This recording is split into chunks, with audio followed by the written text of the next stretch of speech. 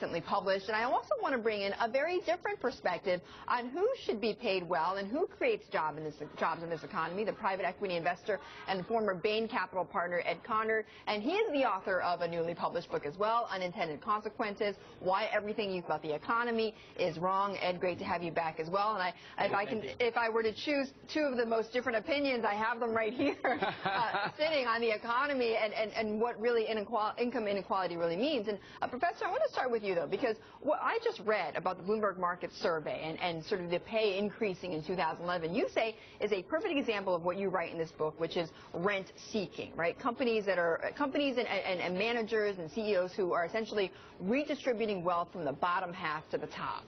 That's right. You know, the old theory of economics was that compensation was related to productivity, contributions, either to the firm or, more importantly, to society, because those two were supposed to be aligned.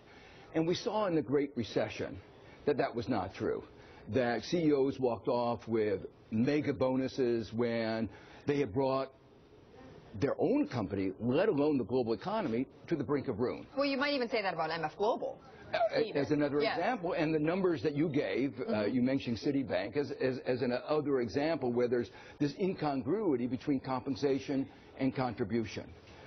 The real point is that over the last 30 years, the top 1%, the share of the national income that they get has doubled. The top 0.1%, their share of the national income has tripled.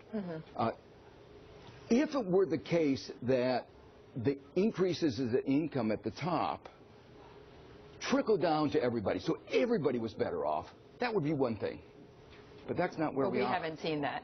In fact, the people in the middle, the median income, half above, half below, are today worse off, adjusted for inflation, than they were a decade and a half ago. So all the benefits of the growth have gone to the people at the top, with the majority of Americans, most today, worse off than they were a decade and a half ago. Ed? Well, you take a decade and a half ago, that's the peak of the internet boom, so everybody wants to take that data so they can go from peak to trough. No, if you go back, let me just make it clear, if you go back to a full-time worker, male worker, as an example, his income is today lower than it was in the late 60s. Almost a half century of stagnation. So we're not talking about just one business cycle. We're talking about a half century of stagnation. Look, I think if you look more carefully at the data, it'll show you that median incomes have grown substantially, that they don't adjust for household size. So if people get divorced, it splits the income in half, and they don't count the taxes, they don't count the non-taxable benefits.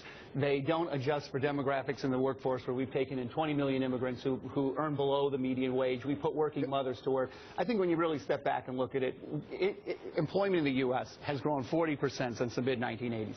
It's grown 15 to 20% in Europe and Japan. We've made houses for 20 million, homes for 20 million immigrants who've educated their children. No one's done more for the working poor and the middle class. We've had some successes, but let's be clear about what the pattern of our growth in the period before 1980 and after 1980.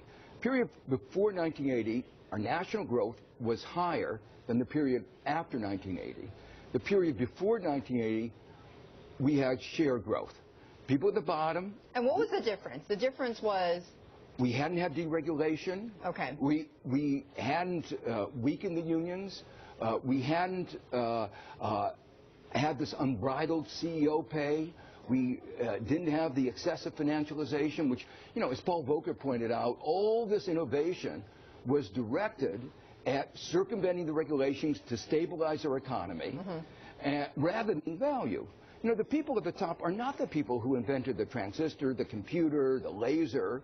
They're the people who brought the financial products that brought the economy to the brink of ruin. Let's just look at the data, parse the data correctly, though. You have the 50s and 60s where the U.S. economy did grow quickly. They were capitalizing on mass-marketed, manufactured goods that weren't really available prior to that. You then go the 70s and 80s, the manufacturing-oriented economy slowed to a crawl.